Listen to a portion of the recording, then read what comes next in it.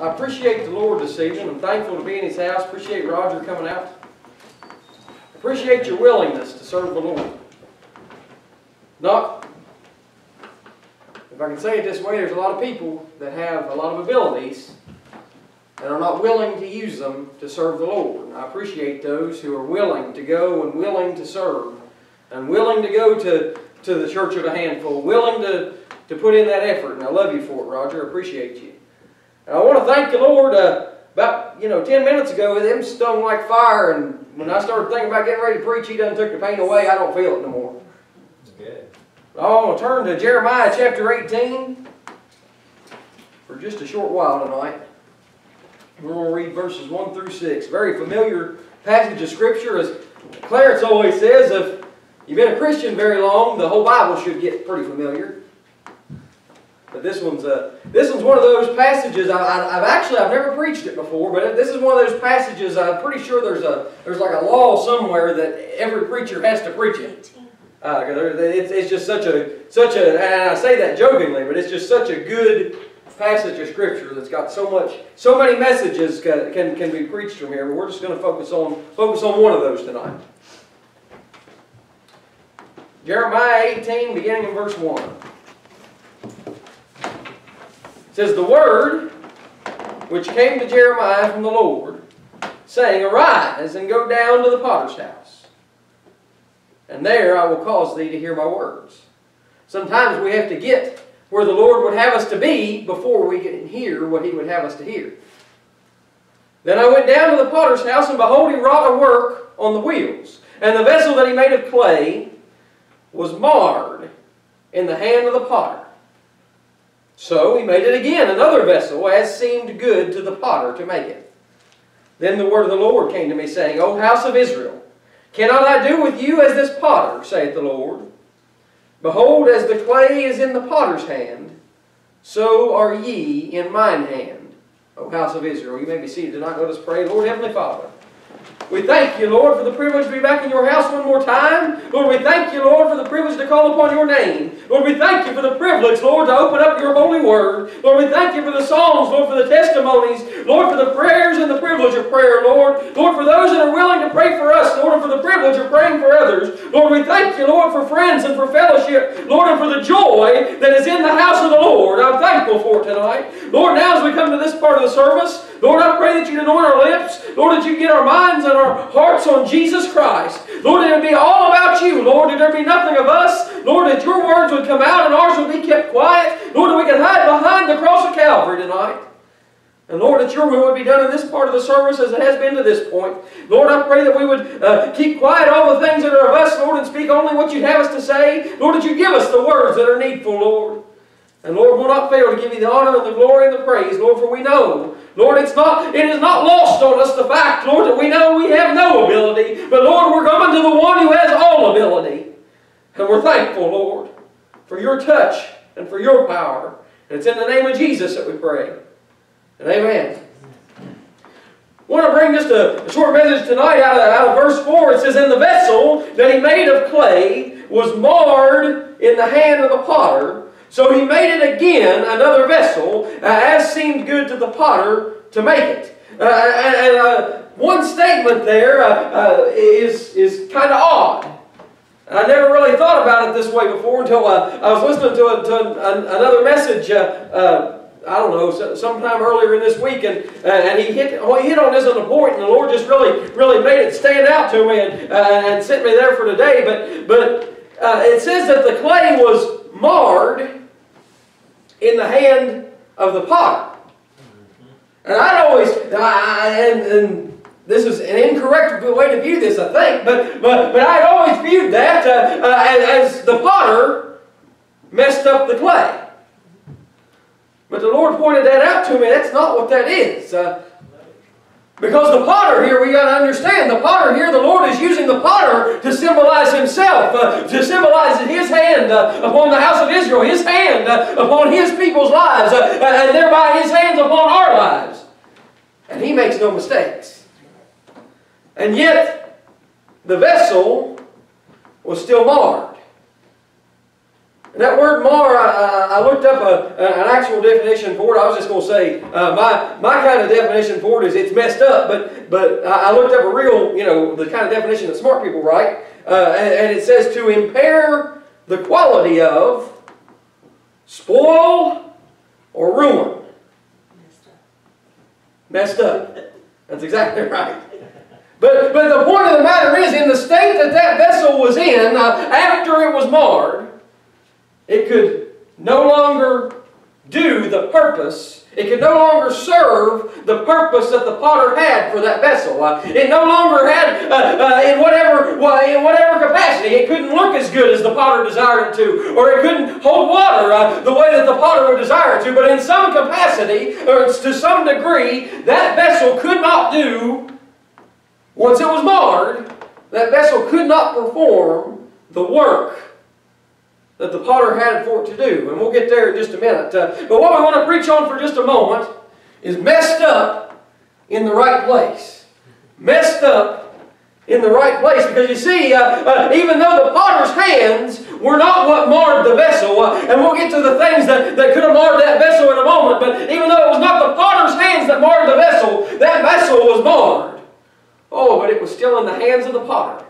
The vessel might be marred. It might not have been able at that point in time to perform the task that the potter had intended for it to do. Oh, but it was still in the hands of the potter. Amen. Still in the hands of the ones who could still make it able to do what he would have it to be able to do. So we'll look at it for just a minute, and we'll skip around a little bit tonight. But how did that vessel get marred? Well, we can eliminate the potter as being the problem. So that really only leaves two remaining components. There's the wheel, and there's the clay. And we'll look at those two things and the things that they can represent here. But we'll start with the easy one. I say easy one because that's the one where we can say it ain't our fault. And then we'll get to the other one in a minute. It's a problem with the wheel. In other words, it wasn't necessarily, if it's a problem with the wheel, it doesn't matter what the clay is. But, so you can see the clay, it could be exactly where it's supposed to be at. It could be in the center of the wheel, exactly where the potter, the Lord, would have it to be. And yet, the situation that it finds itself in could cause it to be marred. As in, and I've watched videos of people making pottery on wheels, and it kind of amazes me how they do it. But if that wheel is not running correctly, if the situation for the clay is not on a round wheel, even though the potter's hands do not move, and why do I say the potter's hands do not move? Because he said in Malachi 3 and 6, "I am the Lord, I change not." Right. So the potter's hands were constant. And if we're going with the problem being the wheel, then we can just we'll assume for a minute that the clay was exactly how it was supposed to be and exactly where it needed to be, and yet it still found itself in a situation that would cause it to be marred. What am I talking about? It's a lot easier to talk about it when you put it in terms of the Word of God. I'm going to turn to Mark chapter 4 for just a minute. I'm going to read it starting in verse 35. It said, "In the same day, when the even was come, he saith unto them, Let us pass over unto the other side." That's Jesus talking to his disciples. "And when they had sent away the multitude, they took him even as he was in the ship, and there were also with him other little ships." So it's starting out pretty good. The potter is going with the clay here. He has told them where they need to be. And they're there. They're going to the other side. And he has given them an express purpose. The purpose at this time is to go to the other side. Amen. We'll pause here for just a second. Let's just say sometimes we don't have to know the entirety of our purpose. We just have to know that our purpose is to go to the other side, and we'll get the rest of the instructions when we get there. I'll just speak for myself when I say that if the Lord says go to the other side, I say, what am I doing on the other side? And the Lord says just go to the other side and you'll figure it out. But when you get there, that's not related to the message tonight, that's a freebie. But 35, 36. "And there arose a great storm of wind." Now understand, they're right where the potter would have them to be. They're right in the center of the will of God. Jesus Christ in the flesh Himself has told them where to go, has put them on a ship, and is on the ship with them. And yet their circumstances are causing them to be marred.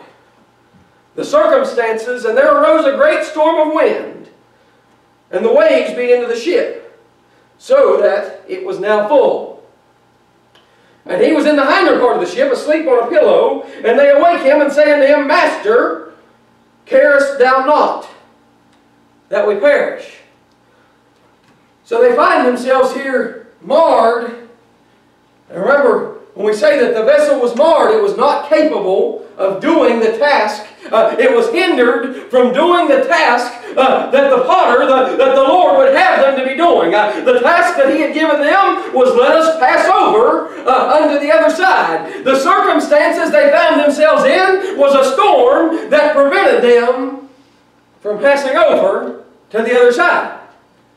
It wasn't their fault. They didn't create a storm. They didn't go the wrong way. The Lord told them to go this way, and they went that way. Amen. Sometimes we sail ourselves into storms that the Lord told us not to go into. I think about Paul in the Euroclydon. It wasn't Paul's fault, but the Lord had already sent warning through Paul, said that we better not leave here. But their south wind blew softly, and they decided they was going to go. Got them all shipwrecked on an island. That was a storm they put themselves in, but that's not the case here. They are exactly where the Lord has told them to be, and yet it is His will that they be in that storm. But it is hindering the purpose that He's given them. But they're not out of the hands of the potter. They might be marred. They might be hindered from reaching that goal that the Lord has given them. But they're still in the hands of the potter. The Lord is still in the boat. And in verse 39, He gets up. Now, something I love about this passage, and I just can't read it without pointing it out. Even though they were fearing for their lives, the ship was full. Now, understand, when a ship gets full of water, they don't float real long. That's just redneck logic. If the bass boat's got more water in it than air, you got a problem. Right. And it said that it was now full. So it wasn't going to be floating for real long. But Jesus was unconcerned. He was asleep. When we talk about having the peace which passeth all understanding, that is the definition of peace which passeth all understanding. Jesus said, "And my peace I leave with you." That's the kind of peace He's talking about. When you're in the midst of the storm, when the boat's full, when it doesn't seem like it can float for much longer, He was taking a nap. That's the peace of Jesus Christ. But He arose and rebuked the wind, and said unto the sea, Peace, be still. And the wind ceased, and there was a great calm.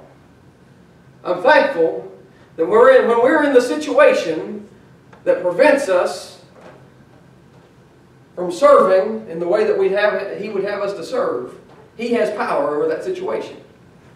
We're still, when we're marred in that situation, we're still in the hand of the potter. Amen. Yeah. But what we want to move on to now is the harder side of that. That when the problem is not with the wheel, but with the problem, the imperfection, the impurity, is with the clay. Yeah. Amen.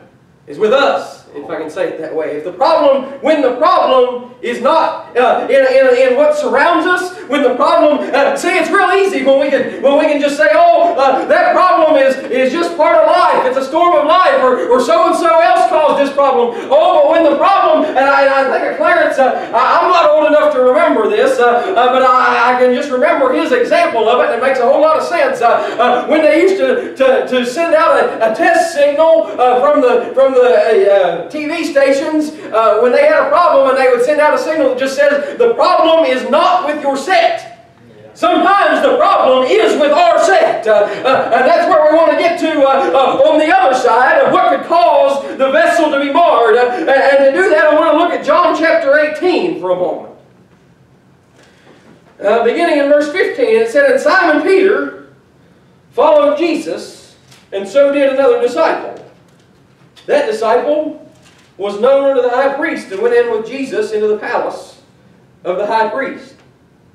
But Peter stood at the door without. Then went out that other disciple, which was known unto the high priest, and spake unto her that kept the door, and brought in Peter. Then saith the damsel that kept the door unto Peter, Art not thou also one of this man's disciples? He saith, I am not. And skipping down to 25, and Simon Peter stood and warmed himself. They said therefore unto him, Art not thou also one of his disciples? He denied it, and said, I am not. One of the servants of the high priest, being his kinsman, whose ear Peter cut off, saith, Did not I see thee in the garden with him? Peter then denied again, and immediately the cock crew.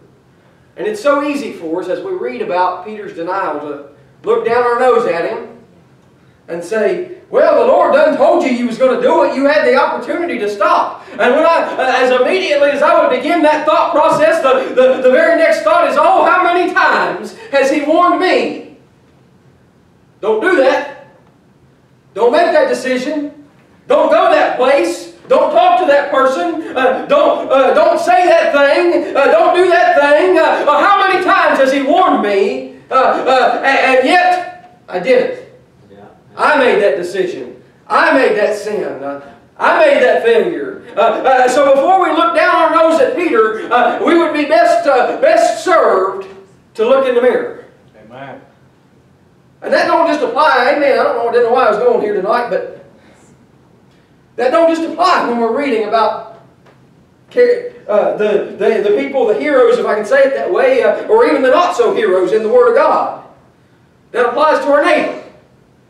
When it's so easy to look down at someone who's struggling with whether it be addictions or whether it just be saying the wrong thing or whatever it may be. When it's so easy, when we think it's so easy, I can say, to look down our nose at somebody else and think that we are better than somebody else, we've got to remember, and such were some of you.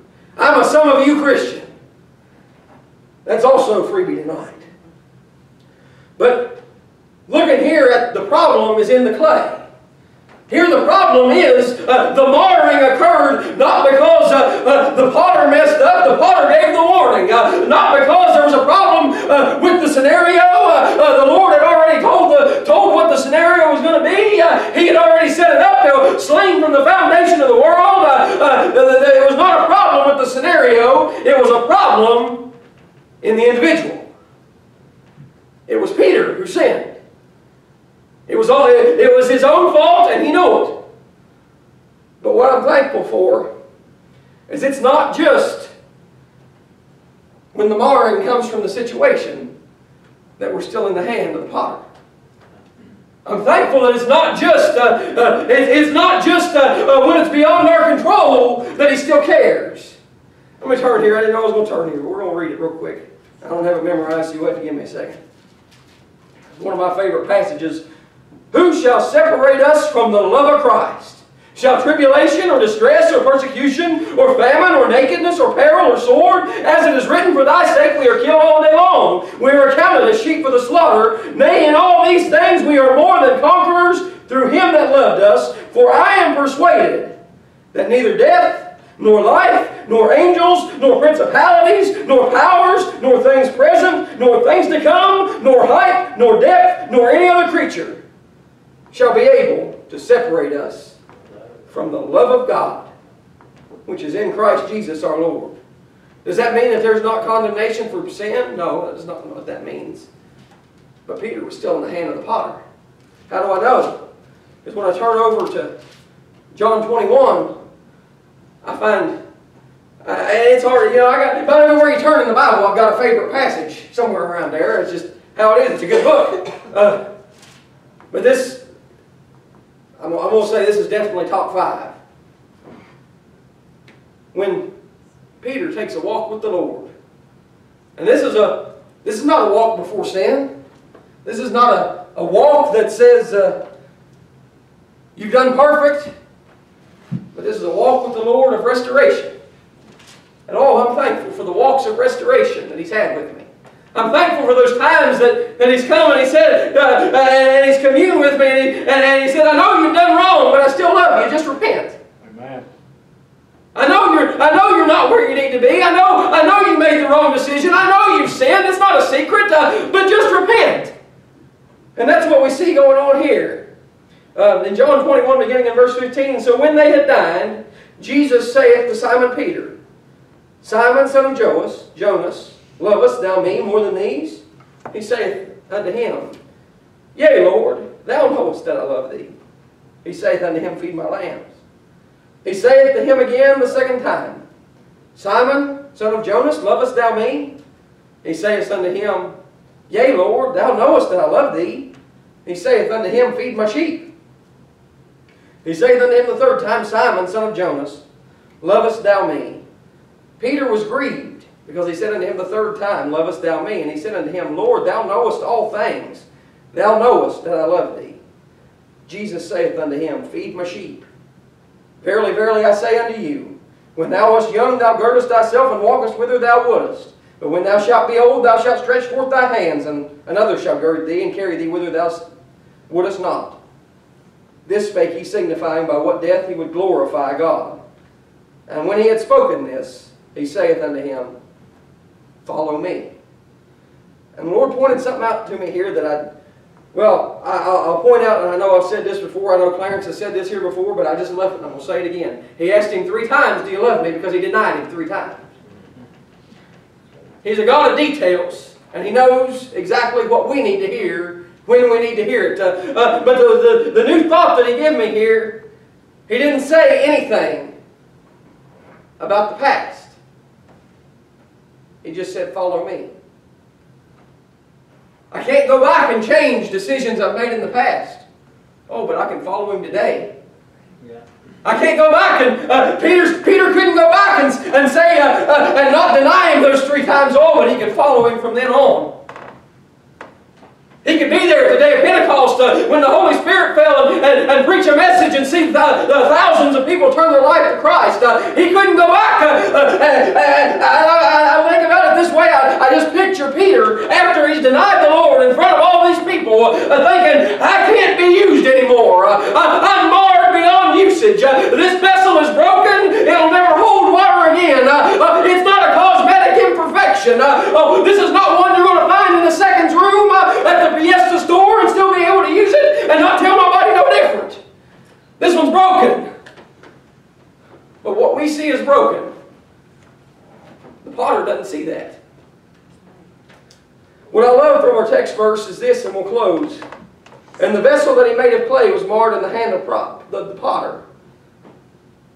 And he doesn't say, so he tossed it out and grabbed another lump.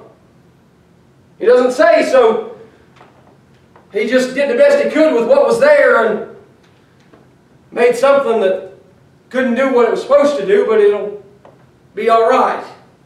He doesn't say that some of those clay lumps were worthless. He just says, so he made it again. So he made it again, another vessel. But he didn't just make it another vessel. The next line, as seemed good to the potter to make it. Yeah. He doesn't just throw away the clay. He makes it again into something that is better than it was before. Amen. Better than it ever was before, as it seemed good. Although it was marred, although it was ruined, he made it into something as it seemed good to him. Let us pray. Lord Heavenly Father, we thank you. Lord, you're the best thing that's ever happened to us. And Lord, we thank you, Lord, that you've not thrown us away. And Lord, we thank you, Lord, for your love and for your mercy upon our lives. Lord, I pray, Lord, tonight if there be one that is marred, Lord, they'd remember they're still in the hand of the potter. And Lord, that you're able to make it again. So Lord, I pray if there be one, Lord, that needs to be made again tonight. Whether it's through hurt, whether it's through pain, whether it's through sin, whatever it is, Lord, whether it's through situations, that they would know that you have power over that, and you're able to make it again. So we love you, Lord, and we thank you. Have your way, Lord. Take these few words and apply them to our hearts.